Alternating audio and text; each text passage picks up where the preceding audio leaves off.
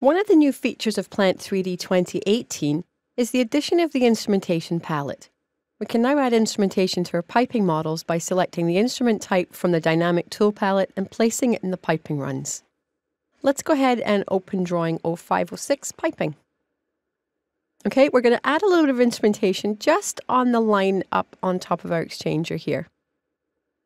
So what we're going to do is look over on our tool palette here. So you're familiar with the dynamic piping spec. We have our pipe support specs, and we also have a new addition on 2018, which is instrumentation. So what we're going to do is take a look at the different types of instrumentation that we have here, and just to place a couple on these lines. So let's start by placing a flow meter. So we only have two options. We have a 150 pound or 300 pounds. So I'm going to just come down and check this line. And it's 150 pounds, so that's the one I'm going to take. And it's just placement exactly like we do with a valve. We just drop that on the line. If you have an exact placement, you can use your dynamic input. And if not, just drag and drop, and it'll assume that center line position on the piping. When we're working with the pressure gauges, look at the different types of connections that we have here. So in this case, I'm going to look for just one of these threaded pressure gauges. So first thing we have to do is create the branch connection for this. I'm going to do a little different here. I'm going to come up to our spec viewer, and I'm going to look to see the different types of OLETs that we have. I'm going to place this using a 3,000 pound threadolet. I'm going to click on threadolet here, and I'm going to scroll down to see what we have as options for 6-inch.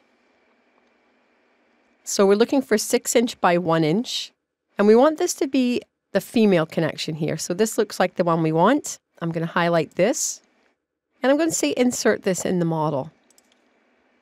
Now I can place this anywhere on the pipe I want, again using my dynamic input if I want perfect placement. I'm not going to really worry about this. We're not going to keep this. I'm just going to place it on the pipe and orient my UCS north or up. And we have our connection here. So we have a 6 by 1 inch. So I'm going to come across and look at our pressure gauges here. So I'm going to grab this threaded male. We're working with the threaded female connection. So I'm going to grab the threaded male pressure gauge, and we're going to drop that into that connection. And we can rotate that whatever way we like based on how we want access to the gauge itself. So it's fairly straightforward. We can also do this with threaded connections. We can do this with some flange connections as well, and we would work that sort of the same way. So I'm going to insert this in the model. I'm going to place this up. And instead of just using a regular threaded connection, I'm just going to run a little bit of pipe here. I'm just going to do like a little 3-inch stub of pipe here. And I'm going to come back to our piping spec. And I'm going to come down to flange. And I'm going to just quickly place the socket welded flange on the end of this pipe. I erased the mating flange here because we're going to use that from the instrument spec. And then I'm going to come around here and we're going to grab one of the flanged instrument specs here.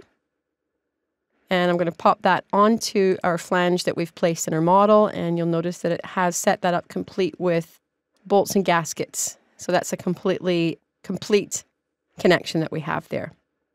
So this feature right now is very simple. It's the first release, but it is spec driven. And what you see here is just the out-of-the-box components. Once you start working with Plant 3D, your project administrators can add more instruments to the spec to suit your client needs.